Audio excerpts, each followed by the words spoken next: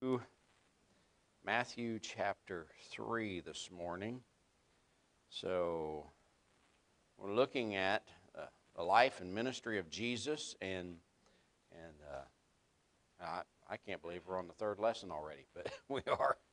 So we're going to begin here in Matthew chapter 3. Today we're going to be looking at the baptism of Jesus and why this is significant, why this is important. So we're going to begin reading this morning in Matthew 3 and verse number 1.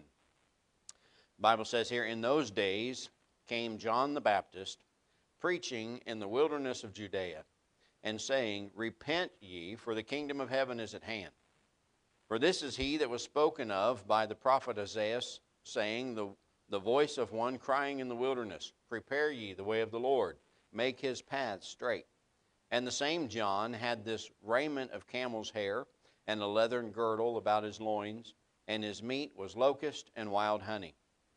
Then went out from him Jerusalem and all Judea, and all the region round about Jordan, and were baptized of him in the Jordan, confessing their sins. But when he saw many of the Pharisees and Sadducees come to his baptism, he said unto them, O generation of vipers, who hath warned you to flee from the wrath to come? Bring forth therefore fruits meet for repentance, and think not to say within yourselves, We have Abraham to our father. For I say unto you, that God is able of these stones to raise up children unto Abraham. And now also the axe is laid unto the root of the trees. Therefore every tree which bringeth not forth good fruit is hewn down and cast into the fire. I indeed baptize you with water unto repentance, but he that cometh after me is mightier than I, whose shoes I am not worthy to bear. I shall baptize you with the Holy Ghost, he shall baptize you with the Holy Ghost and with fire, whose fan is in his hand, and he will thoroughly purge his floor, and gather his wheat unto the garner, but he will burn up the chaff with unquenchable fire."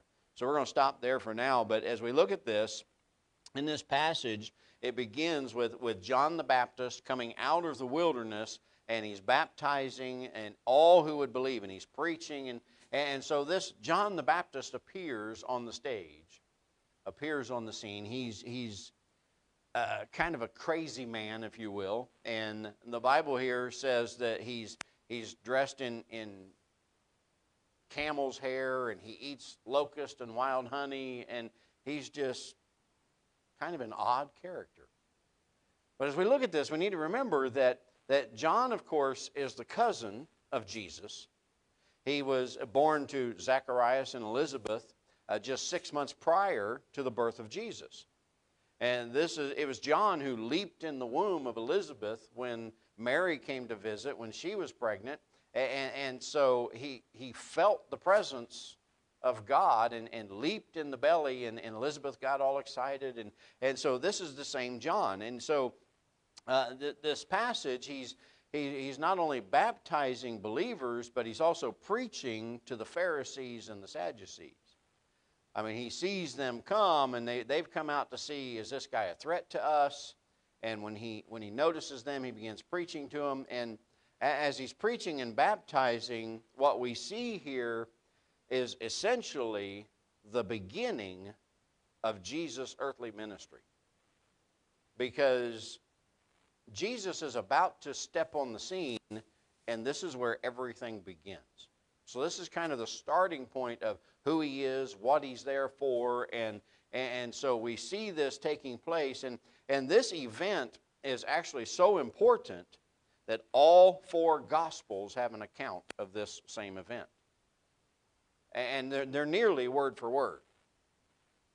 They don't cover everything exact, but they're so close in comparison that you can't help but see that this is what really happened. So as we look at this, we look at the baptism of Jesus, what is it that we do see in this passage? And so first of all, I want you to notice we see here in these first few verses that we read the preparation for Jesus. Back in verse 1 again, it says, "In those days came John the Baptist preaching in the wilderness of Judea and saying, Repent, for the kingdom of heaven is at hand. For this is he that was spoken of by the prophet Isaiah, saying, the voice of one crying in the wilderness, prepare ye the way of the Lord, make his paths straight. And the same John had his raiment of camel's hair, and a leathern girdle about his loins, and his meat was locust and wild honey. So again, we're not going to read all these verses again. We're going to go through them. But as we think about this, so he's prophesied, John the Baptist is prophesied in Isaiah chapter 40. And so they're saying he's here. This is the prophet. This is the one that we spoke of. Now again, as we talked about Jesus and his birth being prophesied, all of the Jews who had been studying Scripture, they've been going to the synagogue since they were little children, they should have known who this was, right? Because they've studied the prophecies, they've studied the Word of God. They've been taught about this mysterious man who's going to appear. So he's prophesied in Isaiah, and when he shows up, his appearance is more like Elijah. This crazy wild man like Elijah was, and living in the wilderness and eating this strange diet, and he's a crazy man for all intents and purposes. But it says here, you repent, for the kingdom of heaven is at hand. That's his message. So what's he telling them? Things are about to change, folks. Now, he doesn't say this, but his appearance says this. Everything you've known is about to be different. Things are about to change. We're about to take a turn in lifestyle, in religion, in faith. Everything you've been taught is about to change. So moving on to verse number 7, this brought the attention of the Pharisees. Verse 7 says, but when he saw many of the Pharisees and Sadducees come to his baptism, he said unto them, O generation of vipers, who hath warned you to flee from the wrath to come?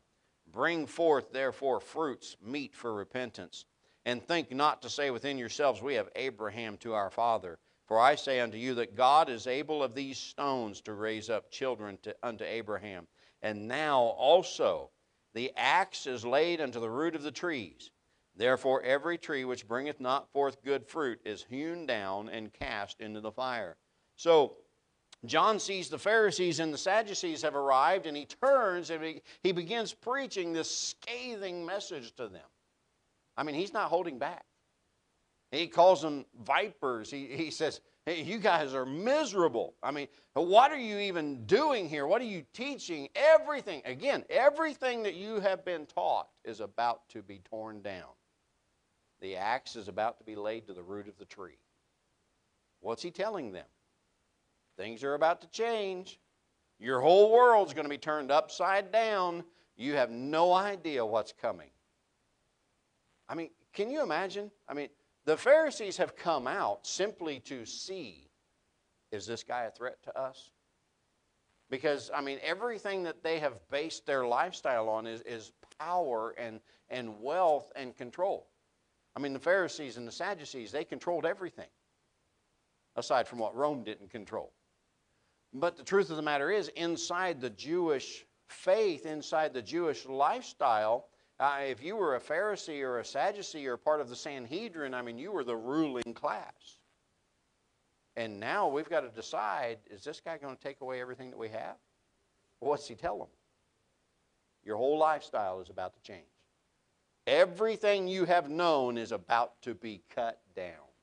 That's what he's saying as he's preaching to them. Turn over, if you will, to Luke chapter 3. Luke chapter number 3. As I said, this account is in all four of the Gospels. And so as we look at this, we have to kind of compare the two. So after this message, after he's preaching to these Pharisees and he's preaching to the Sadducees, he's baptizing people, he's preaching, repent, for the kingdom of heaven is at hand. All of these people that are watching this, they begin to question, is he the Christ? Is he the Messiah? Luke chapter 3, beginning in verse number 9.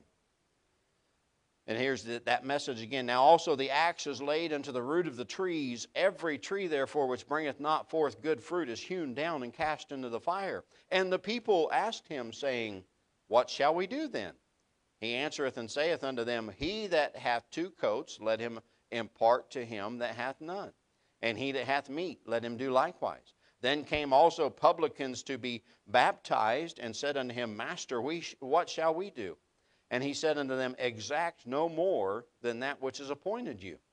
And the soldiers likewise demanded of him, saying, And what shall we do? And he said unto them, Do violence to no man, neither accuse any falsely. Be content with your wages. And as the people were in expectation, and all men mused in their hearts of John, whether he were the Christ or not. You see that? So as we see this taking place, we see this baptism, and we see John preaching to the Pharisees. It tells us here that all, these people that are getting baptized and their lives are being changed, and they're all saying, is he the Messiah? Is he the Christ? They're ready to follow him. Do you see this? They're ready to turn. They're ready to change their whole lifestyle and follow John. We'll go back to our text in Matthew chapter 3, and we see how John answers this. John has to address the issue, and he says in verse 11, Indeed, I baptize you with water unto repentance, but he that cometh after me is mightier than I, whose shoes I am not worthy to bear. I shall baptize you with the Holy Ghost and with fire. Or, I did it again. He shall baptize you with the Holy Ghost and with fire, whose fan is in his hand, and he will thoroughly purge his floor, and gather his wheat unto the garner, but he will burn up the chaff with unquenchable fire. So he says, I'm not the one you're looking for. I'm not the Christ. I'm preparing you for his arrival. Because again, he tells them, everything you know is about to change. I'm getting you ready for that. This is the preparation for Jesus. He's saying, I'm preparing you for the one that is to come. And notice he says in verse 12, he says, he's going to separate the wheat from the chaff. So what's he saying there? He's giving them an image, if you will, of the threshing floor, and how they would go out there and they would throw the wheat up into the air, and then they would beat the wheat and they would fan it out, and the chaff, which was worthless, would blow away, and what was good would remain. And so he's saying he is going to separate the true believers from the religious charlatans. The one that's coming is about to change your life. Can you imagine this? I mean, if you were a Jew in that region and you had heard this man preaching and seen everything that was taking place, this would have been like, what in the world is going on?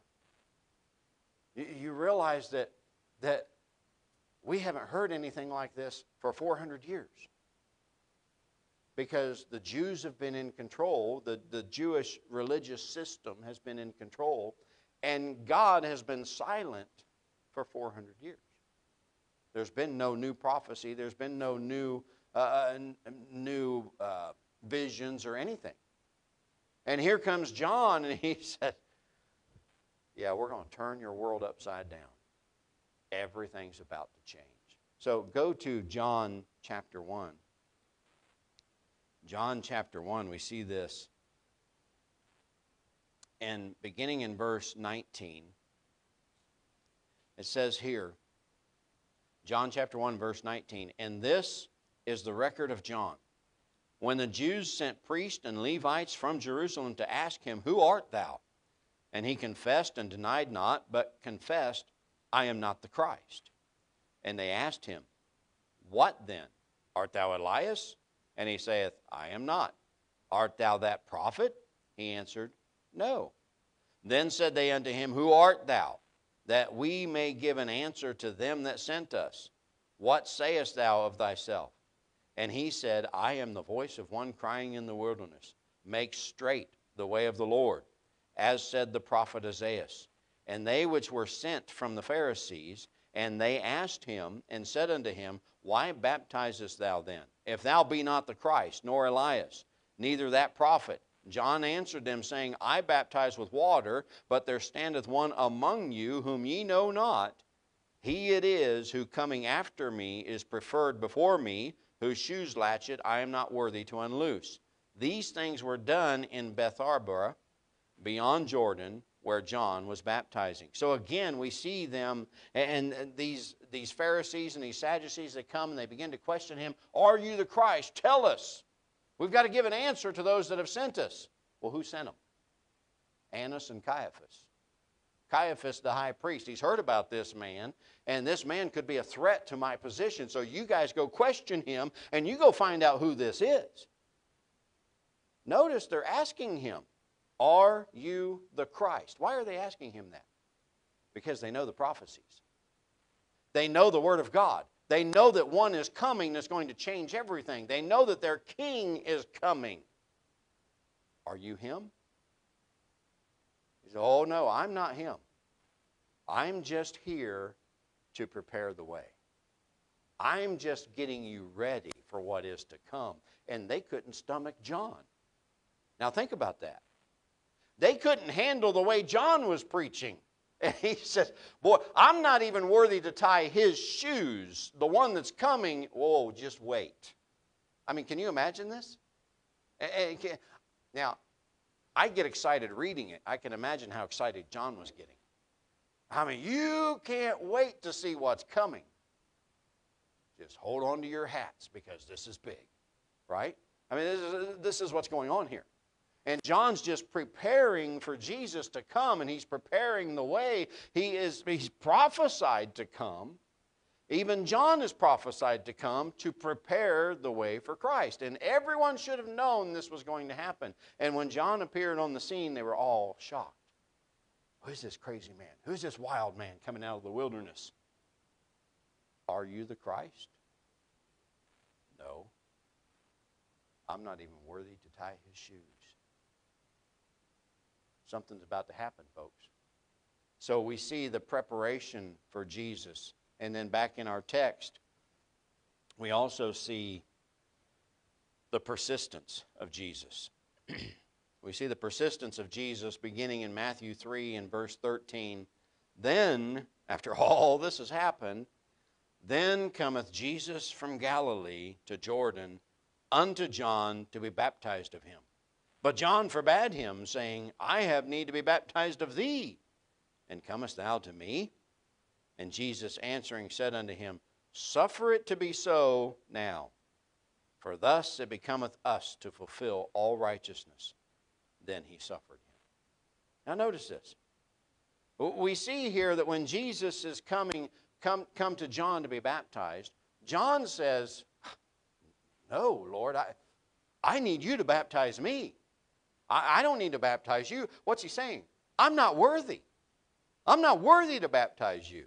Now, if you look at everything that's happened up until this point, I mean, John is the man. John is on the scene, and everybody is amazed, and everybody, are you the Messiah? And here comes Jesus, and he says, I'm not even worthy to baptize you. I mean, it reminds me a lot of Peter. In John chapter 13, when Jesus wanted to wash Peter's feet, and he said, no, Lord, you don't need to wash my feet. And Jesus says, if I don't wash you, you don't belong to me. Because neither one of these men understood what was about to take place. They didn't understand the purpose that Jesus had for them. But Jesus says in verse 15, and notice this, for thus it becometh us to fulfill all righteousness. You see, John didn't understand the importance of his role in the Father's plan. And Jesus is persistent in telling John, you have to baptize me. Because this is the will of God. This is what God wants to take place. This is what God wants to happen. And if you do not do this, then we cannot fulfill the prophecy. Are you catching this? John's part of this. He doesn't realize how much he's a part of this. And the truth of the matter is, when Jesus comes to him, he's in awe and he's amazed at who Jesus is. But Jesus is persistent because he's going to fulfill God's plan at all cost. John, you have to baptize me. You must. This has to be done now in order for us to fulfill all righteousness. What an amazing picture here. And so we see, if you will, look at Matthew chapter 5, we see examples of Jesus' persistence and the will of the Father. Matthew chapter 5, beginning in verse 17, Jesus is speaking here. He says, "Think not that I am come to destroy the law or the prophets. I am not come to destroy, but to fulfill. For verily I say unto you, till heaven and earth pass, one jot or one tittle shall in no wise pass from the law till all be fulfilled." Notice what Jesus is saying here. He's saying, I've come for a purpose. I have come to fulfill the law. And even if heaven and earth passes away, this law still must be fulfilled, because this is God's will. And nothing's going to change that. All right, turn over to Luke chapter 16. Luke chapter 16. So many times when we look at the life of Jesus, I think these are the things that we miss. Because his persistence in performing the will of God is a perfect example for us. In Luke 16, beginning in verse 14, it says here, "And the Pharisees also, who were covetous, heard all these things, and they derided him. And he said unto them, Ye are they which justify yourselves before men, but God knoweth your hearts. For that which is highly esteemed among men is abomination in the sight of God. The law and the prophets were until John." You ought to underline that statement in your Bible. The law and the prophets were until John. Since that time, the kingdom of God is preached, and every man presseth into it. And it is easier for heaven and earth to pass than one tittle of the law to fail. Did you catch that? I mean, there's so much there. I could probably teach on just those few verses for a week. But I mean, you think about what he's saying here. The law was important. The law was vital. The law is important. Until John came. Now that John has come, we're not pushing the law anymore. We're not preaching the law anymore. We're preaching the kingdom of God. You see this? He's saying, but that doesn't nullify the law. He's saying the law is still there. The law has not changed because I have come to fulfill the law. I didn't come to destroy the law. I came to fulfill the law. Now, that means that what he's saying here is it's not a matter of the law being non-existent. You see, the entire purpose of the law was to point lost sinners to Christ. The whole purpose of the law was to show us our sin and to teach us that without Christ we cannot overcome sin. And the law was the way that God spoke to mankind in the Old Testament. And now Jesus is saying, I have come to be a fulfillment of that law, and now he's saying our communication with God is going to change. Our relationship with God is now different because it's no longer about you keeping the law. It's about you being a part of His kingdom. And remember, God has not spoken to Israel for 400 years. And now all of a sudden God is speaking again in a different way. He's not condemning the law. He's not saying the law is no longer in effect. He's saying the law still points you to me. Because I am the way, the truth, and the life. No man cometh unto the Father but by me, right? So he's saying, I am the fulfillment of that law. You've had the law all of your life, and now here am I in the flesh to fulfill it. Everything in that law has pointed you to me. And He's going to fulfill that law. He's going to fulfill the Father's plan. He was so persistent, He said, the Word of God must be fulfilled at all cost. Regardless of what happens, I'm here simply to fulfill the Word of God. So this was not just His baptism. Okay, this was not just Jesus being dipped under the water. This was His persistence, and we see it in his entire ministry. It was His persistence to become nothing more than everything God wanted Him to be. That's what it was. He persisted in John baptizing him because he had to fulfill the law that God had set forth. And this was part of prophecy. This was part of his coming. It had to take place. And he said, I'm going to fulfill the law. Now, I wonder sometimes if we are as persistent in our service for him as he was in setting the example for us.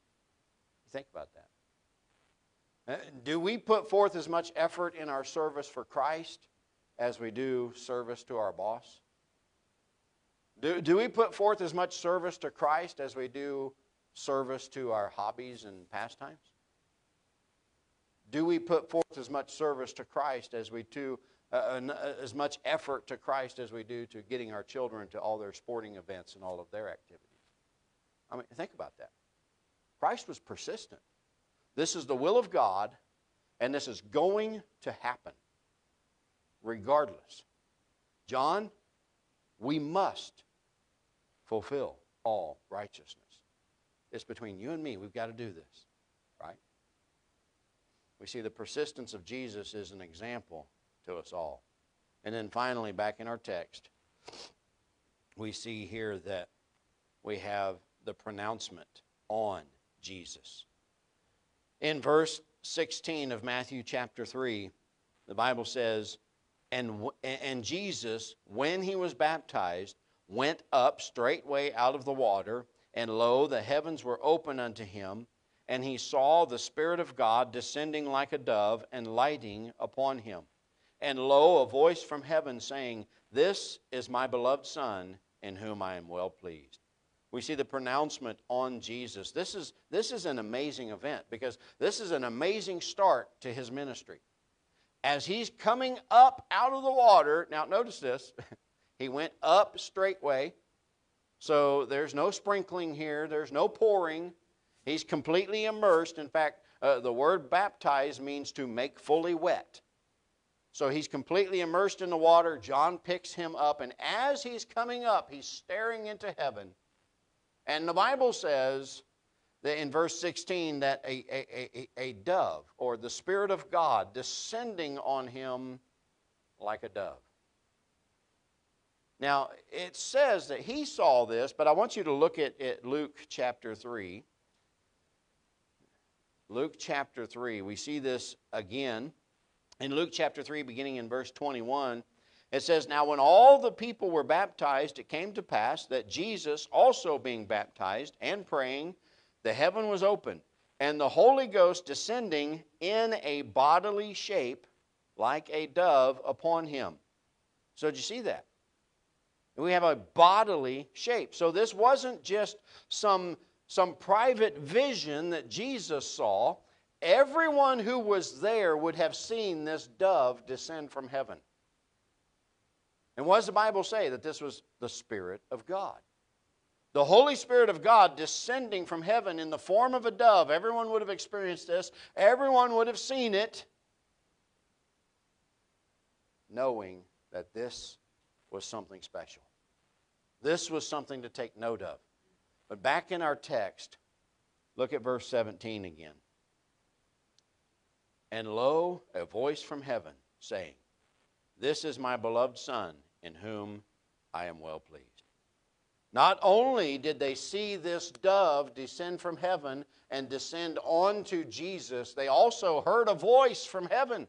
This would have been an audible voice, and God himself spoke from heaven and said of Jesus, This is my beloved Son. He was expressing his pleasure in Jesus' obedience because God loves obedience. Now, as I said, this account is written down in all four of the Gospels, but Matthew, Mark, and Luke, all three record this voice. So everyone would have heard this voice. You see, again, this is not an individual vision of Jesus. Everyone around would have experienced this. So, I mean, you think about it. What an amazing proclamation. This is my Son. Oh, what an amazing publication. What an amazing pronouncement from God. This is the Son of God. there should have been no doubt as to who he is. Why did they question him? Why did anyone wonder? Why did anyone have any doubts as to who or why he was there? Why would anyone question Jesus Christ? Because God himself spoke from heaven at his baptism and said, "This is my Son." This is the Son of God. You remember just a few minutes before this, they were asking John, "Are you the Messiah? Are you the one that's come to save us? Are you him? Are you the Savior?" And Jesus comes up out of the water. We see the dove. We hear the voice of God. And then we question Jesus. It just doesn't make sense. Of course, we think about who's there. Who's in this crowd? Obviously, just regular people, farmers, shepherds, business people of the area. In fact, in our scripture and in Mark, it says that all the land of Judea went out, and Jerusalem, and all of these people came from everywhere. But it also says that there were publicans there. There were soldiers there. And the Pharisees and the Sadducees were there. Do you remember why the Pharisees and the Sadducees came? Because they were sent by Caiaphas and by Annas. You go find this John and you go find out who he is. You find out if he's the Christ, because we need to know. And God proclaims Jesus to be his Son. And they missed it. How'd they miss it? What an amazing picture. You see, he was a direct threat to their power, to their wealth, to their control. When God said, "This is my beloved Son in whom I'm well pleased," I believe their hatred grew because they knew that their reign had come to an end. And they couldn't have this Jesus around, and I believe from this point, they began to conspire to get rid of him. Remember what I said, this is the start of his earthly ministry. This is where it all began. And we too, as children of God, as followers of Christ, we should be seeking our own pronouncement from him. "Well done, thou good and faithful servant." Is that not what we're seeking? You see, here's the example. God sees obedience. He blesses obedience. God recognizes obedience. And when we step into heaven, when we are ushered into the presence of Christ, what we want to hear is him pronounce us good and faithful. He set the example. You see, that's what his baptism is all about. Jesus being baptized was not just some ceremonial thing that he had to go through to please the people watching. This was evidence of God's plan and evidence of his obedience to God. And Jesus being baptized by John was an example of how we should live in obedience to him as well. Regardless of what others might think, regardless of what others might say, we should be obedient to everything that God has for us to do. Because we want to have that pronouncement, "Well done, thou good and faithful servant." Just like God pronounced Jesus, "This is my beloved Son, in whom I am well pleased." You see the example here? This was the whole purpose of Jesus' baptism. For us to recognize if Jesus had to be faithful, we too then must be faithful. He set us an example of how to live. So this pronouncement by God began his earthly ministry, leaving many to say, "Well, I can't wait to see what happens next." While leaving others to say, "We got to figure out how to stop this guy."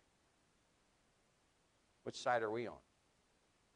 I was saved in 1991, and it's almost like every day it's, I can't wait to see what happens next. Some days are like, I can't wait to see what happens next.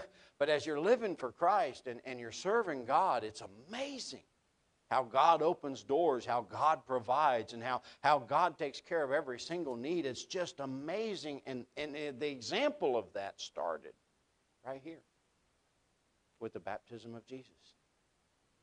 We see the preparation for Jesus. John being that forerunner. I'm the voice of one crying in the wilderness, prepare ye the way of the Lord. Right? We see the persistence of Jesus. He was going to fulfill God's plan regardless of what happened. If he'd have had no followers, he still would have fulfilled God's plan. And we see the pronouncement on Jesus. This is the Son of God. There's no doubt. There should have been no doubt in those days. But we have the complete Word of God here in what He's saved for us. So there should be no doubt in our minds either who Jesus is and what He means to us. Amen. Father, we thank you today for this time. We thank you for this lesson that we can see through the baptism of Jesus. Help us, Lord, each to learn the faithfulness of Christ and to learn the obedience of Christ and to express those same qualities in our life as we serve you. We love you, Lord, and we thank you for all that you do for us, though we're undeserving. We do pray, God, that you'd be with our pastor as he comes to preach this morning. Fill him with your power and your boldness and give us the message that we need for our lives. In Christ's name we pray. Amen.